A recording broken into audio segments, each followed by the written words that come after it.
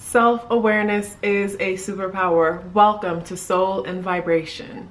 In a recent video, I talked about portals and address numbers and how certain places carry specific vibrations and how these vibrations can assist us along our way. Activation is what I want to talk about in this video. So I believe just like how spaces and places can support certain things within us or trigger certain things within us, I believe that certain people in our lives serve as triggers. These people are here to pretty much trigger a gift within you that you might not have been aware of. But we are also activators, showing up and influencing other people's lives and pretty much setting them on their path, whether we are aware of it or not.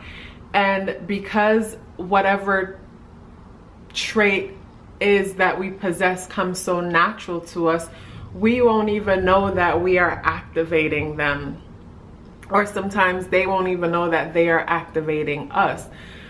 But yes, I believe that we work as activators. A lot of the times we might believe that our relationships are meant to make us happy when really they're there to trigger us, get our attention, and help us to become more aware of who we are and become more curious about our human experiences because of the challenges that we face in different situations. When the number 7 or people who are strongly associated with the number 7 enters into your life, best believe they are going to make you question yourself. They're going to make you question life. They're going to make you question everything that can be questioned. So that's everything. The number 7 is very introspective. And whenever we cross paths with people who are strongly associated with the number 7, they trigger the detective within us.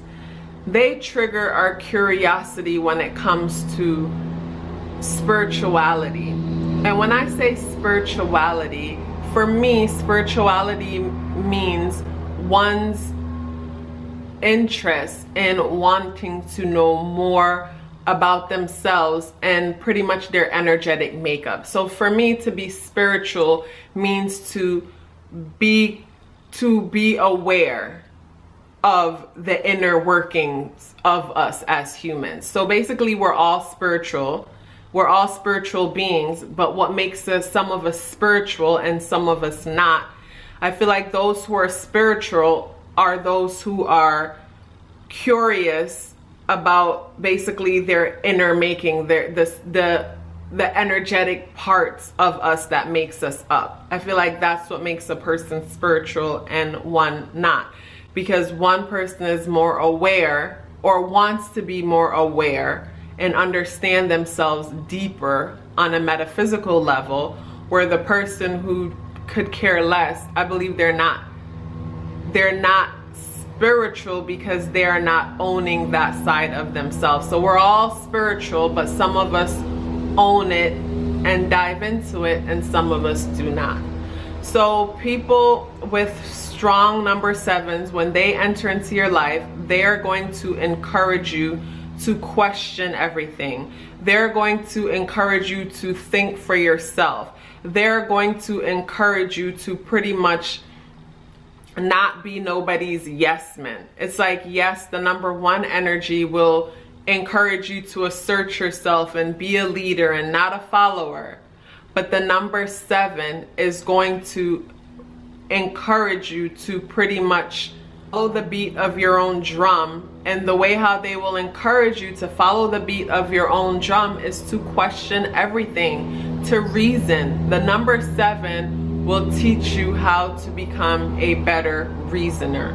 Because if you have a parent or even a child that has a strong number 7, they're gonna ask you why for everything. They're gonna wanna know, why did you do it? Why? Like, that's their biggest thing. Why?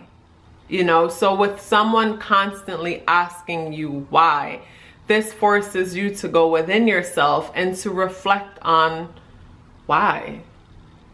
So yeah, if ever a number 7 person comes into your life, they will trigger the spiritual being that exists within you. They will trigger your inner Jesus, your inner Buddha, your inner whatever spiritual leader or guide that we all have within us. They will trigger that, because I believe that, like Buddha and Jesus, and I hope I'm not offending anyone by saying this, but I believe that they exist as guides showing us that basically our path to having a deeper relationship with the Creator is one that is personal and individual, and it's an individual journey. And I feel like that's their example. And yeah, they were all on the journey they were all on a spiritual journey. And spiritual journey meaning they were all on a journey to understand themselves on a deeper level, searching for God within. That's how I see that. However you see it, I would like to hear it from you. But yeah, so I feel like whenever the number 7 shows up in your life, it's to remind you to go within for all of the answers that you need. It's to remind you to be self-reliant. It's reminding you, excuse me, it's triggering the inner genius within you, because for every question, the answer already exists within us. And that's what the number 7 knows for sure, that the answer is within us. So the number 7 is not going to show up and just follow the leader just because. The number 7 is going to show up and want to know, why are we following that leader? What makes them a leader? And why I can't go that way just because everybody is going that way. And once you give the number 7 all the facts, the number 7 is going to take all that in, digest it, make sense of it, and based on the sense that the number 7 makes of everything you said and what they're observing, what they're feeling, and what they know to be true within themselves, they'll make the decision from that. So yes, the number 7 is going to show up and teach you to pretty much trust yourself, trust your judgment, and use reasoning and intuition for everything. Thank you so much for watching. Stay curious. Please be sure to like, subscribe to my channel, and comment below. I look forward to seeing you in the next video.